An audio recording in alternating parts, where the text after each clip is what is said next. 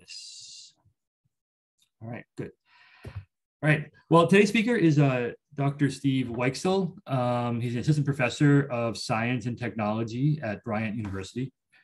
He earned his bachelor's degree from the University of New Hampshire, and I just learned is actually from Michigan originally. So he traveled out to New England for his undergraduate, so he can go snowboarding apparently. And he then earned his PhD from the University of Massachusetts Medical School in Worcester, Massachusetts, which we are fondly remembering. Before arriving at Bryant in 2019, Dr. Weicksel held a postdoctoral position at the Yale School of Medicine and was a visiting assistant professor at Providence College. Steve explores the molecular mechanisms of metazoan development, primarily how chromatin organization regulates gene expression during embryogenesis. At least that's what his Bryant website says. For today's brown bag seminar, he will talk about some ongoing research in his lab on the impacts of microplastics on aquatic vertebrate development. So Steve, it's all yours. Awesome, thank you. All right, so let's navigate the screen share. Sorry, I'm of course, it's just like PTSD from last fall. All right, so, all right, what am I? Yes, this is what I'm gonna share. All right, so everyone sees my screen? Is that, did I do it right? All right, good. So thanks, Jim. I like to see a couple faces. I know I'm relatively new to EPSCoR. I've been usually I'm on the other side of the table on the embry side. As Jim mentioned, a lot of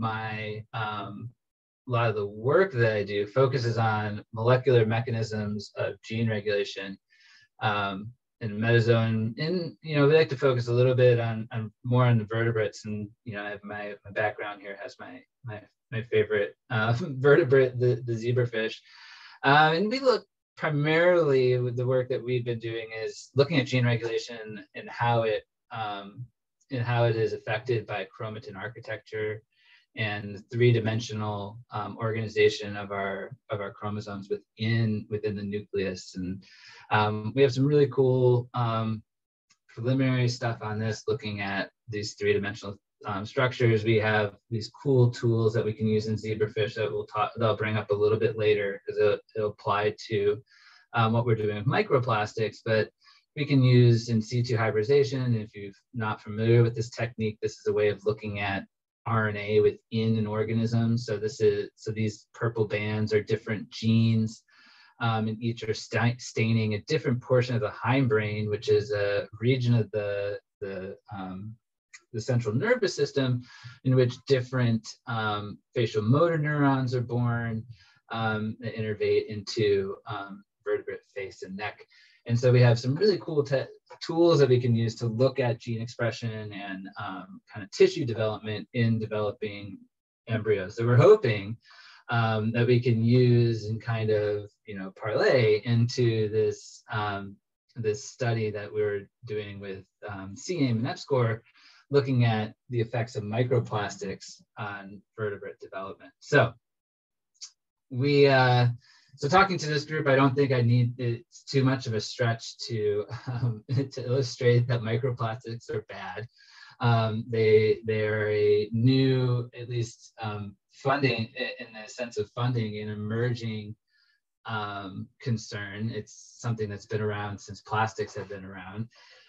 But what we know is that microplastics disrupt aquatic ecosystems. And this can happen multiple ways. From the introduction, and so we have multiple introductions, land route or just pollution by waterways, introduction of plastics and other toxins into our water systems, in which case these at all levels, all trophic levels, can have an effect. They can sediment into the ocean floor, which they can be then fed upon by lower trophic consumers, primary consumers, which then can be eaten by secondary and higher level trophic consumers to affect in the way toxicity, poison these higher organisms. And they also provide these interesting environments for biofilms, which can increase pathogenic bacteria within aquatic systems, which then can go off and be detrimental to aquatic life as well.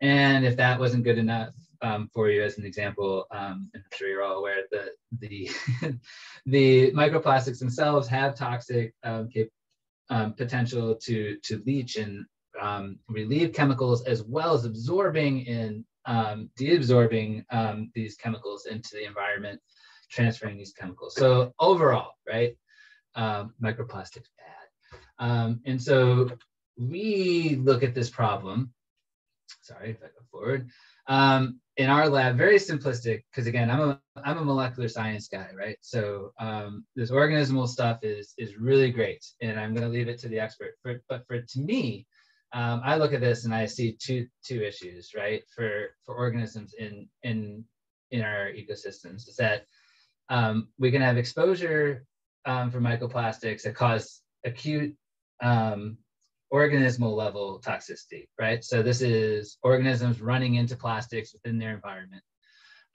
or internally ingesting plastics, either by eating the plastic itself or eating something that has the plastic, right? So that's the first way I look at this, right? Second way is that in the environment, right, we have toxicity to the offspring, right? So I think of these as two separate things, right? This is toxicity within a developed organism versus one that's developing. And this can happen one of two ways. This can happen internally, depending on the type of reproduction that the organism has, or this can be external, right? So this is something where the embryo runs into this toxic environment based on the microplastics. If you were to guess what my area that I'm most interested in, it's this one, this external exposure to embryos. So when you think about what we're doing, most of our experiments are going to focus on this type of exposure. And so the research that's been done in microplastics, it's actually, as I mentioned, it seems to be an emerging focus, even though it's an area that's been a problem for a very long time.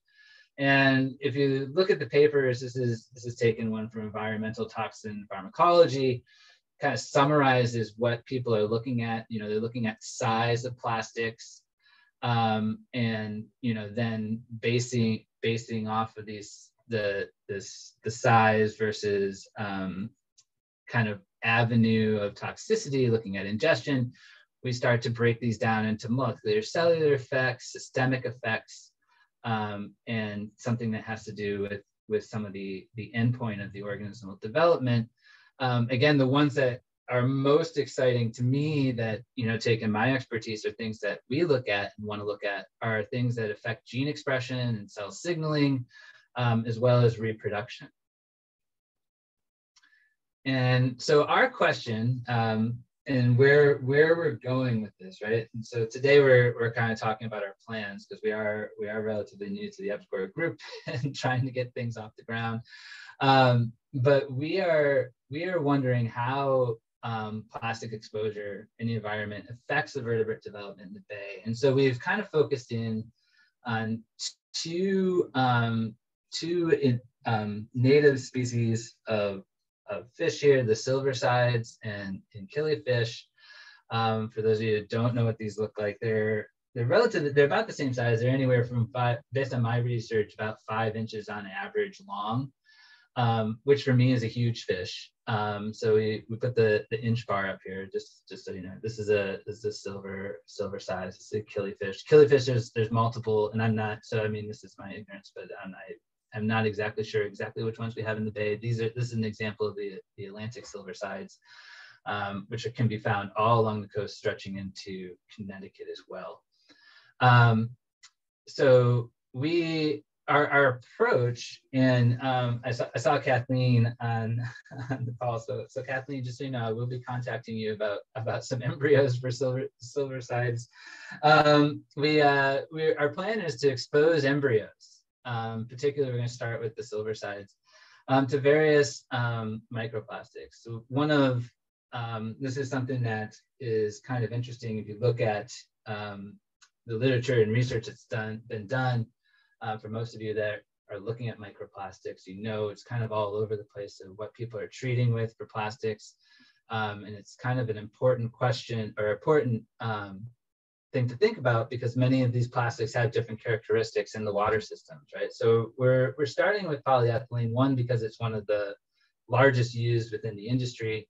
The other is the density provides it with enough weight to kind of sink in our waterways, which again, if we're looking at embryonic development based on spawning behavior of our fish, most of our embryos are going to be at the bottom, opposed to the top of the water system. So where most toxic effects are going to be where hopefully the polyethylene is. And so we're going to expose these embryos and potentially younger larval stages to various to microplastics. And the goal is to identify changes in embryonic development, right? And for this, we're going to again look at gene expression, morphology. We can look at hatching rates to kind of get at how these embryos are affected.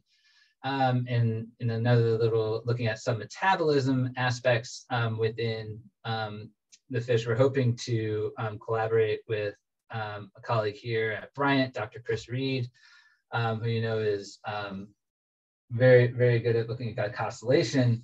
And he has some tools for labeling different types of sugars that we can see if within these embryos we're seeing changes in the glycosylation based on microplastic exposure.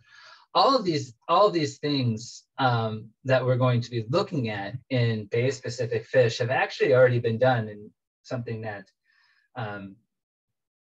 it segues good into some human health questions as well. Many of these things have already been done in zebrafish. And so being a zebrafish researcher, and you know, this is kind of where my wheelhouse, you know, we feel very confident that we can do similar experiments that have already been done in zebrafish, kind of use them as controls to kind of give us a foothold on, you know, kind of the genes that we're looking, gene groups and genes that we're looking at that might be upregulated or downregulated based on microplastic exposure, changes in morphology, what we'll be looking at, hatching behaviors, things like this. And for those of you that aren't familiar with zebrafish as a model organism, it is a well-established model organism for toxicity. All over. Cancer drugs are tested oftentimes in zebrafish, heavy metals, other types of environmental chemicals that we look at toxicity are done in zebrafish. Many of these things are because zebrafish lend themselves well to these types of studies because they have external fertilization of embryos. So we can get from any female embryo or female zebrafish up to 200 embryos every week. So if you imagine, in our colony, we have had at times up to 100 females. That's a whole lot of embryos that you can get rather quick. So your N value, right, is rather high. And looking at the microplastic data, again, there's a lot of homology or orthology between zebrafish and other vertebrates, such as humans. So people have been using zebrafish for quite a while, looking at the effects of microplastics.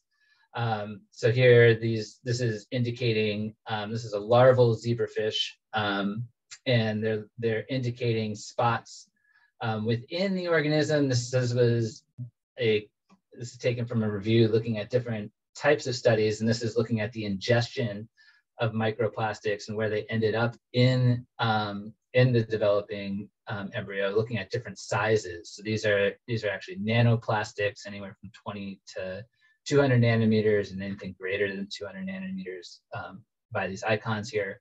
And they've looked at other things such as locomotion, so we can track and watch these larval fish actually swim really easily. Check out heart rate. They see lots of changes in heart rate. as well as other type of physiological processes, primarily looking at gene expression. Over here, I put on the right-hand side, I just put a list. It's just, you know, the standard bulk. It's not supposed to do anything but be like, oh wow, look at all of the research been done already in zebrafish for microplastics. You can see again, this is something that's happened relatively recently. There's a whole lot of papers out there that have looked at this, so we feel really good in the sense of discovering something for bay fish, to have a good starting point and kind of a launching point for things to look at and at least compare what we get from. One of the take homes, and I think that this is something that we're, I use we as the royal we. I'll talk about the student in just a second that is taking on this project. In these two columns here, you can see that this is C is standing for concentration of plastic versus the size of the plastic. And you can see that those vary wildly from study to study. So this is one of the things I think is one of the confounding variables, right, of any study, and kind of a caveat of what you do is determining what is important physiologically for what we're testing. So it's one of the things that we have to work out as we go along. If you're interested, the rest of this kind of talks about where they found the plastic based on embryonic development. So each of these is a particular part of the embryo. This is for larval stages, looking at GI versus systemic positioning of the plastic. And then, of course, the value of N, and you can see that N in this case is actually not number of fish, but number of studies. So it's a little deceiving here. But so we feel there's a lot of information that we can use. And so looking at zebrafish, so what we've done so far is just kind of seeing if this is something that's plausible and easy to do. Here are some quick comparisons of our zebrafish versus our silver sides. You can see that this is, again, our 1-inch marker. Zebrafish would probably be a snack for our silver side buddies. They're on average about 1 inch long, opposed to 5 inches. So again, this is the silver sides is kind of an intimidating fish for me. I'm much used to something that I can easily exert my dominance over. The zebrafish are also a freshwater fish, and so this is something you know, going forward that hopefully isn't another one of these variables and something that we have to look at. But again, given the nature of zebrafish as a model, we hope that it's something that at least can provide a baseline for what we're hoping, or at least hunting to find within the silverfish. Fortunately, something that also makes this good is that we can do some comparative genomics. Silversides do have a published genome. So that's good. So that's, you know, as we're trying to do, again, molecular studies and understand some of the genes that are being expressed in some of our tools that we have for zebrafish, we might be able to use those in silversides as well. And again, they, like zebrafish, also have an external fertilization. So getting embryos should be relatively straightforward, opposed to doing some type of digestion or surgical means of extraction. All right, and so this is my final slide. So if hopefully your soup hasn't cooled, you can get back to it real quick. We are, again, this is just in the start. Over here is pictured Jillian Sylvia. She's the workhorse behind all of our of this project here. And again, I put our goals in quotes because this is really Jillian's project. She's done a great job driving it and getting it going here. But we're trying to set up, you know, get the groundwork for what we're going to do probably during the rest of the year after the summers. Get our protocols ready for treatment of embryos. So one of those things I mentioned, as we looked at all the studies, there's a wide range of different plastic sizes, plastic concentrations, and treatments.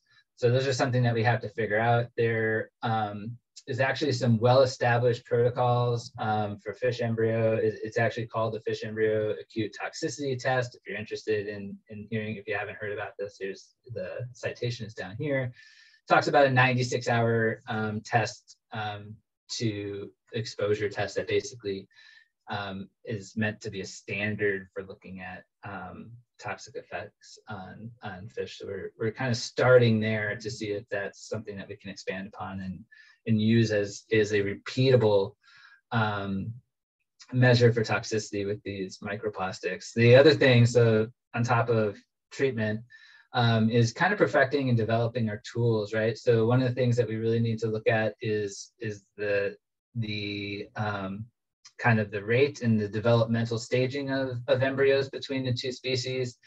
Some of our other tools that we like to use, like quantitative PCR, looking at gene expression levels, in situ hybridization to actually look at the embryos themselves. I think I have some more pictures of this, right? This is again, this is our in situ picture. This is a picture of zebrafish embryos.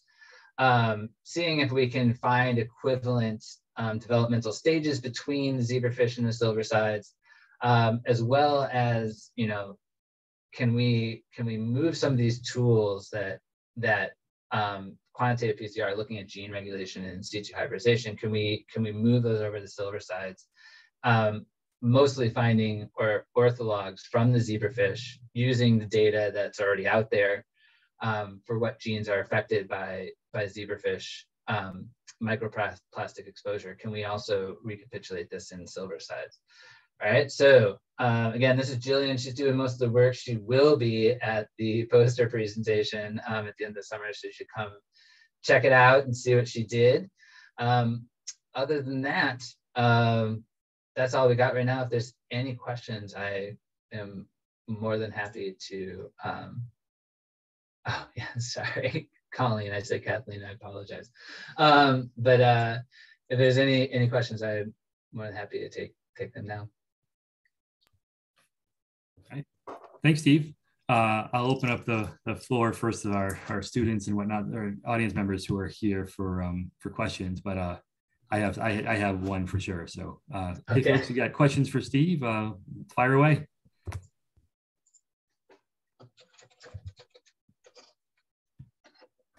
No questions? All right, well, I'll start off then. All right. So the microplastic sort of toxicity problem, or the pollution of microplastics in the bay or the oceans in general, is when we're looking at the sort of effects you're thinking about for development of various fish, does the plastic pollution sort of a concentration element in the water, and then how, like what kind of levels are we looking at, and is it? Yeah, no, that's I totally agree with you with that. That's one of the things that makes this a little tricky, right? And I think for me, coming from something that's definitely more kind of bench science, right, in a controlled environment with the zebrafish, getting at something that actually is relevant to biology, right, is really important. And the kind of goal of figuring out what that is, I think, you know, our initial experiments here that we're trying to get to this summer, just seeing if we can identify effects. That kind of aspect that you're asking, right, is an important one that we're going to have to measure and see exactly what is happening in say these spawning grounds, right, where embryos are, because it's, you know, the ocean's big, right? The bay is big enough, and so you're looking for two things. You're looking for accumulation of plastics and then accumulation of the toxic levels of the chemical to actually stick around long enough to make an effect. Mm-hmm. Yeah, I don't have a great answer for that, other than because I don't know exactly what that is, and you know, to that will be something we have to address to make this relevant, right? I mean, it's not what you know, the overwhelming observation is that plastics are bad, and so just by putting plastics next to embryos and saying, like, look, it makes them messed up, is an observation, but how important that is, I think, depends on what's happening out in the bay. And I imagine too, in the bay, it's or any ocean system, it's going to be the concentration of various microplastics will be determined by currents, and it's not going to be equally dispersed in the water, right? So it's going to be really tricky to kind of. Yep, you're gonna deal you're gonna deal with different types of plastics. You're gonna deal with different types of toxins, and as you mentioned, there's going to be variation in the exposure time, the just day to day, minute to minute exposure as well. So yes. That is I like to I try not to those parts make me nervous, right? Yeah. I mean, I like the the controlled experiment where I just need to get this embryo to 5 hours, and then I pull out its genome to see what happened. Yeah. So this is a little more messy, and I think first establishing our tools and kind of getting an idea for what those levels are, that we see effects, we can then go from there and identify whether or not it's physiologically important. Yeah, great, thanks. All right, other questions? Looks like Jeff has his hand up. Sure. I do. I just didn't want to jump on anyone else. So do you think the effects you're likely to see, or is there literature on it, is it primarily chemical, or are these things sort of small enough in terms of development that they can actually interfere with what's going on with the embryo mechanically? So where I got to kind of interested in this, right, is part of my own scientific bravado. So like looking at these papers that came out for zebrafish development primarily, right? That's kind of where I started. Mm-hmm. They were showing these like monster embryos with these kinked tails, or vastly maldeveloped, for a lack of anterior structures in the head. And I looked at those, and being somebody that's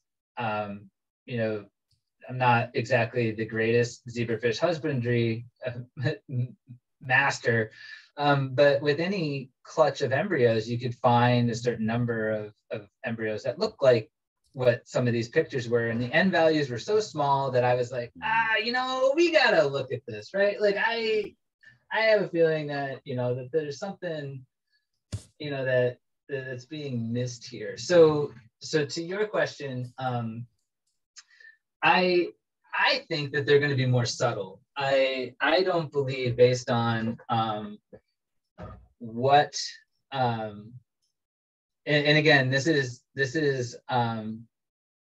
based on zebrafish, right? So zebrafish have a chorion. I think I'm still sharing my screen. So if you see these pictures, right, for those that are unfamiliar with chorions, most vertebrates, chordates have these. So they're like a little egg shell, for lack of a better word, but they're impervious to a lot of things. They're there for protection. So we're going to look at things that are small, right? I mean, these are going to be small chemicals that get in. And I think that and this is why I'm really interested in the gene side, this is going to be things that are affecting gene regulation mostly. Or not, I mean, this is, right? Yeah. I pure conjecture. So those are the things that I think that we are going to see more out of, based on the type of experiments that we do, rather than anatomical things. I mean, there's a lot of data, and so I say that with the caveat that there is a lot of data that recognizes big decreases in hatch rates, size, larval size once they come out. Those are things that are also affected. Mm-hmm. So it's not that we're not going to see anatomical issues, but I just think that thinking about this, the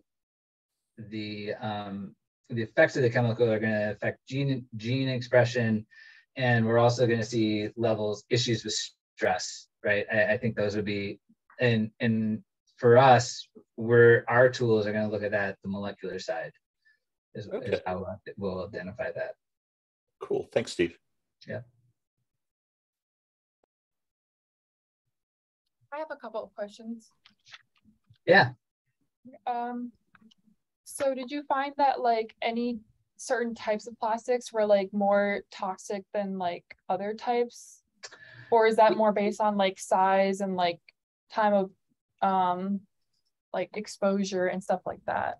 Yeah, so based on so all of anything that I've known, right, kind of comes from the background. And so that background literature searches, right? And so this review that we found really does a great job of kind of concentrating a lot of that.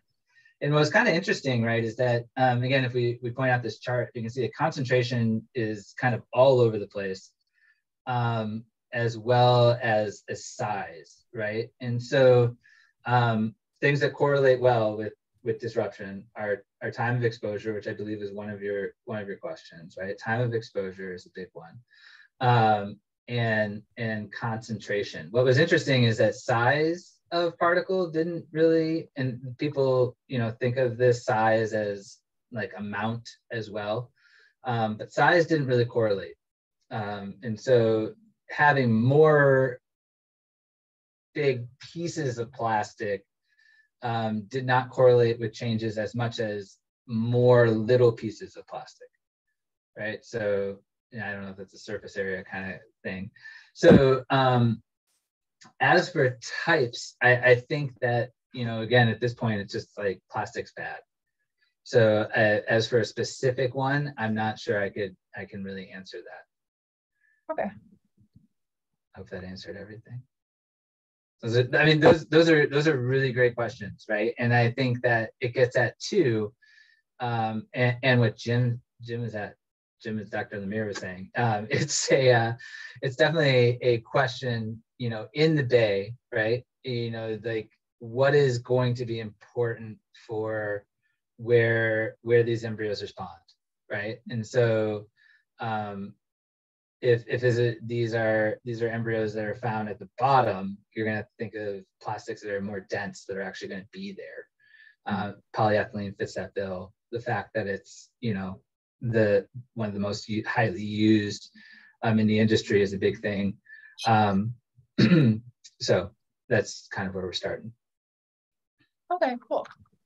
And then in addition, I'm wondering that like due to like the gene expression changes from plastics, did you like study or see any effects in how like through either embryo or just through seeing like the embryo grow up into a parent fish or whatever, if the change in gene expression, for example, made it a different size or something, if that had all negative effects, or if like some of the changes ended up being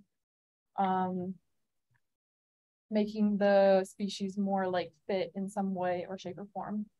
Yeah, so I haven't done this personally, right? But my reading suggests that most of these effects, I guess, are presumed to be detrimental, right? So there weren't any advantageous effects, and the things like size, decreased size of the larva was not beneficial. And part of this problem too, right? And this is a controlled thing. So I think that's a great caveat to this. We're trying to model something that is very complex out in nature, and so there's going to be a lot of caveats with it. You're either going to accept, when you see this data, right? You either accept it and be like, okay, this is a model, right? Or you're going to be like, well, this is a bunch of a pipe dream of how this works, because in nature this wouldn't happen. And an example of what I'm trying to say is, right, that if we grow up small larvae in a clutch, and we allow them all to kind of grow, we grow them in groups. My guess is that small larvae, based on what I've seen, especially with zebrafish, would start to get picked They also wouldn't eat and be as fit as their clutch mates, right? And so eventually those fish are definitely going to, have issues, and you can see that when you grow them up, that many times that some of these, especially zebrafish, the whole clutch will get to like an adult, a proper adult stage, while some of these either slow developers, ones that hadn't eat as much, are still they're looking almost sometimes a year to 6 months behind, and they get picked on real easily, and then eventually they disappear. So the zebrafish will eat each other, which is mildly terrifying. But it wasn't explicitly stated that those were negative effects, but I can't imagine anything good happening from those delayed effects. Okay, thank you. And then also, like, further that question, do you think that it's possible maybe further down the line that to see like species of fish like this to adapt and overcome, like some species to adapt and overcome, or like evolve to have different strategies to dealing with plastics? Oh, that would be really interesting, right? I mean, that I think falls in with many. We can talk to Dr. DeGeorgis, and I forget who is the colleague that's also working on that, right? But there's many bacteria, right, that have started evolving the ability to eat plastics.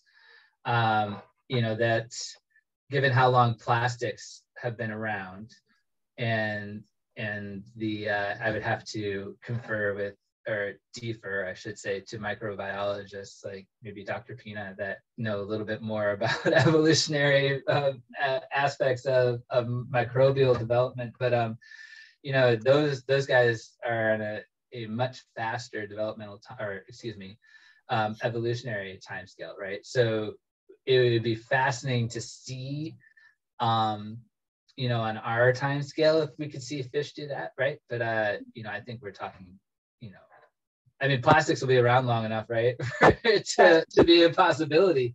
So I'm not going to say that it's outside the realm of possibility, but if it becomes a strong enough selective pressure, yeah, there's the potential for that, right? Cool. All right, thank you. Yeah.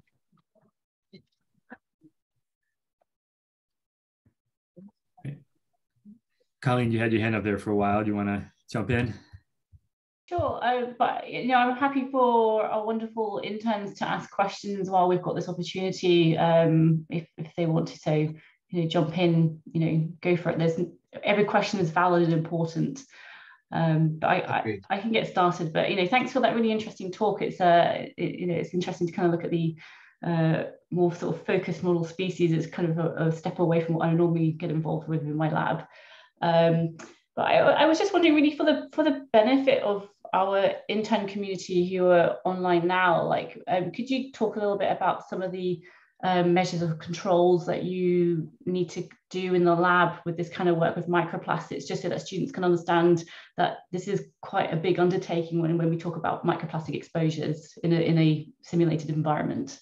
Right. This is something that, when I first, again, I kind of, as I mentioned, coming from more of a molecular basis and bench work kind of science opposed to in the field.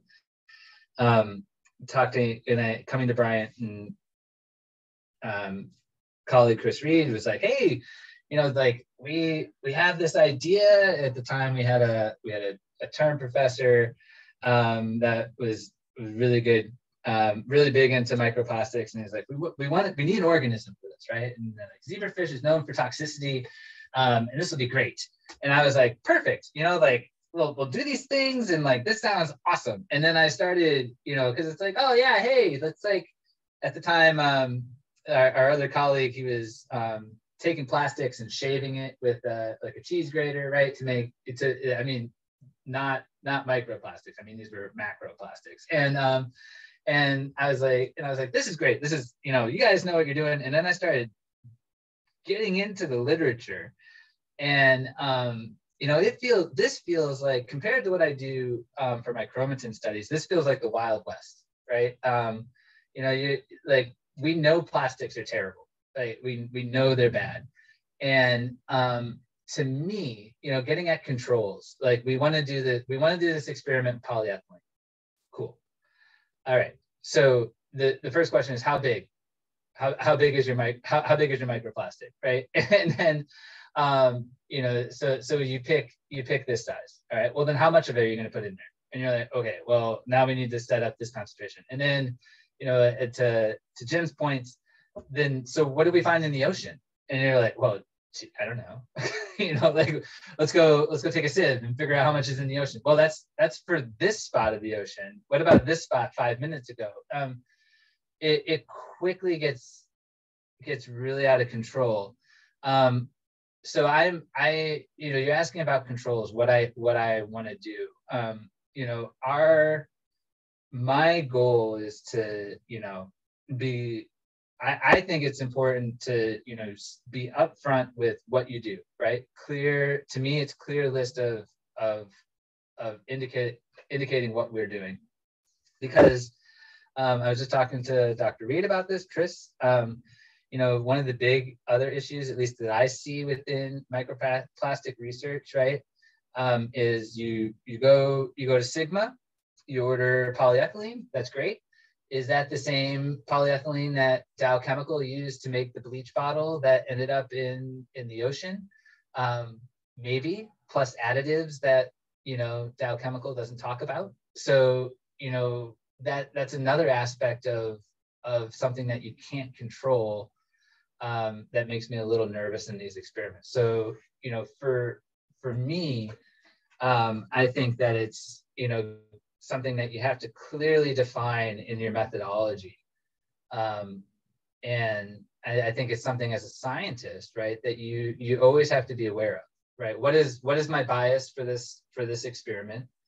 What am I not ignoring, right? But what am I kind of giving back, or what aspect of control am I leaving behind, and recognizing that? I think that's really important, and that's one of the things that I think is going forward for doing these experiments, that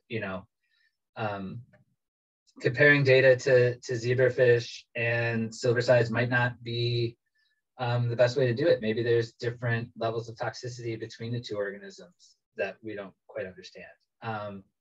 Those things, I think, are just parts that within your methodology you have to be really clear about and address, or at least state. I guess in my mind that's how I think about it. Yeah, I was thinking more along the lines of, how do you prove to the community and increase awareness for our student community about not contaminating your own samples in the lab? Because that's the biggest danger, because we work with fibers, and with our everyday clothing, we're walking contamination disasters because fibers shed from our clothing. So I think I was more interested to hear a bit more about that side, to the benefit of our student community here. See, that's a great point to bring up, Colleen, because we are still in the points of figuring out these experiments. So those are things that we actually haven't addressed yet. I think that's a great point. We actually these are our steps right now, are kind of getting our tools together. So we haven't even come up with those steps yet, which is why we'll be talking to smarter people about this than just leaving it up to us. Colleen, I guess are you suggesting that just general lab equipment, pipette tips and various bottles and whatnot, could be another source of the microplastic? Yeah, and Stephen, I'm not trying to pick on anything here. No. I've been at this point myself, so we've definitely been through this, and it's quite honestly, I'm going to be quite blunt here, I'm British. it's a nightmare. You have to have like clean working facilities, like you're working with DNA extraction. So Stephen, I know you've got a lot of like, you do that for sure. And it's just about trying to remove, I mean, I guess it's easier in the lab when you have better control over what you're introducing to in a kind of simulated environment, because it's a cleaner water sample. But when you bring in messy, gloopy, complex samples from the environment, especially like sediments and seawater, there's a lot of stuff in there, and the difficulty is trying to isolate and extract these plastics, but doing it in a meaningful manner. So I'm going to drop a paper into the chat for the benefit for everyone, for students, because I think this is a really interesting paper. I teach a plastics course in URI, and this is a paper I tend to bring to the attention, but it brings some of the caveats of like the things that we need to address when working with plastics. And one thing to bear in mind is it's a new, like you said, it's a new field of research, and it's rapidly developing. There's no international standardized protocols for this. There are best practices, and that makes it hard. And these are rapidly changing. So it's a difficult landscape to follow and keep up with. But things like reagents, they contain plastics. So we have to account for that and, deduct those from those samples, especially from an environmental context. Like you said, we're probably going to have maybe bits of fragments on plastic equipment. So we try and remove plastic where feasible and where affordable, of course, from our workflow as much as possible. And we have to account for like airborne plastics. And like I know you'll have in your lab, Stephen, it's like, we have all these clean working benches. So for any students who are not aware of what those are, it's like basically a positive pressure, like high grade filtration of bench where they push air at you so that you as a user don't contaminate your samples with DNA, bacteria, or plastic fibers, for example. So having all this equipment is really helpful. But then something else that's definitely emerging from the field, and I think this is interesting for our student community to hear about, is the need, there's a sense of irony here where we have to spike our samples with known types of plastics and extract them and see how many we get at the end, so that we can calculate what our percentage of success is in extracting plastics within the size range, because it gives us an idea about how good our extraction efficiency is. And that's something that's relatively new in the field and something that this paper discusses. So yeah, it's challenging, but in the lab environment, I think it's a much more feasible way to approach it, because it's a much cleaner working environment, which is nice, especially with these great fish that you're working at with. I think there's a really cool research going on in the lab's environment. So I'm interested to hear a bit more. But yeah, sorry, a bit of a brain dump, but just to let people know, like plastics research, microplastics is definitely challenging, to say the least, but an exciting one at the same time. No, I appreciate that, because I do. These are questions I know need to be addressed, and I don't know how to address them.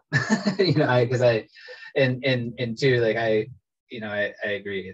To me, it's terrifying, right? It's much easier for me to control the type of DNA that I'm putting into an experiment than the type of plastics.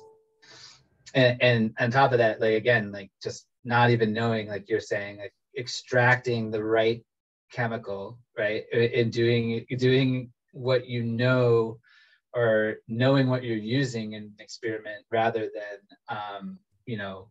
proprietary chemicals that the company doesn't want to tell you about having an effect is not a comfortable experiment for me. And so that's something that I'm a little nervous about. But if again, this is cool. This is cool stuff. I'm excited about doing it, because it's a little outside my wheelhouse, a lot maybe, but it's hopefully we get something fun out of it. Sounds like Jillian has her work cut out for her, huh? Yeah, she should be. I think they disappeared. Nope, they're still there. I can see her. She should be back in the lab. Her 15 minutes is up. So lots of things to figure out there. Yes. First of all, get rid of everything plastic in the lab. All the plastic bottles. But no, it's I agree. I appreciate that view. It's definitely something we need to think about. All right, we've got time for a few more questions if people have any.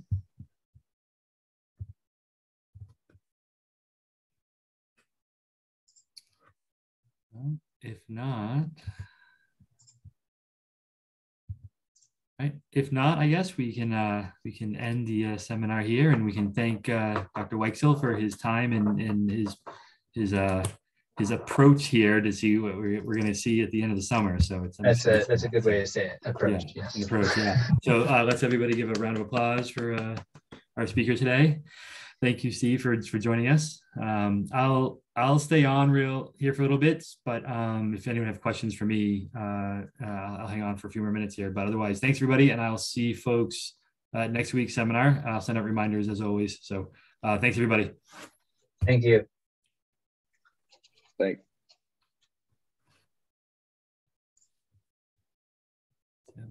There's your lab getting up ready to go. They're going. Yeah, I know. There they go. They're getting right back at it. That's yeah, good.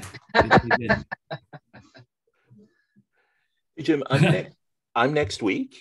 Okay. Do you need anything from me? If you want to send me a bio again, I don't know if I have it from last All right, year. I can always pull stuff off websites and whatnot. Although I remember your website doesn't. Yeah, PC doesn't like me. All right, I'll look at the one from last year. I don't think anything's really changed much, but I'll zap that to you. Anything else I need to think about? No, I don't think so. You saw it. And you were one of our inaugural speakers last year, so you know how this goes. You saw this. It's a good, it's a great discussion usually. So it's I'm enjoying it anyways. I hope the students are. I am, and yeah, thank you for doing this. I mean, it's nice to have seminars again. Yeah. Thank you. Yeah, I agree. All right, I'm gonna bug out. Okay. Bye, everyone. Bye, Steve. Nice seeing you, Mark. I'll see you next week, Jeff. Jeff, sorry. Everyone does that. I get everyone's names wrong. I tell you, it's high pressure here. Right. Yeah, right. Bye. All right, Jim. Thank you very much. All right, Steve. I really appreciate it. I'll see you around. Yep. Good luck. Yeah. Thank you. Bye.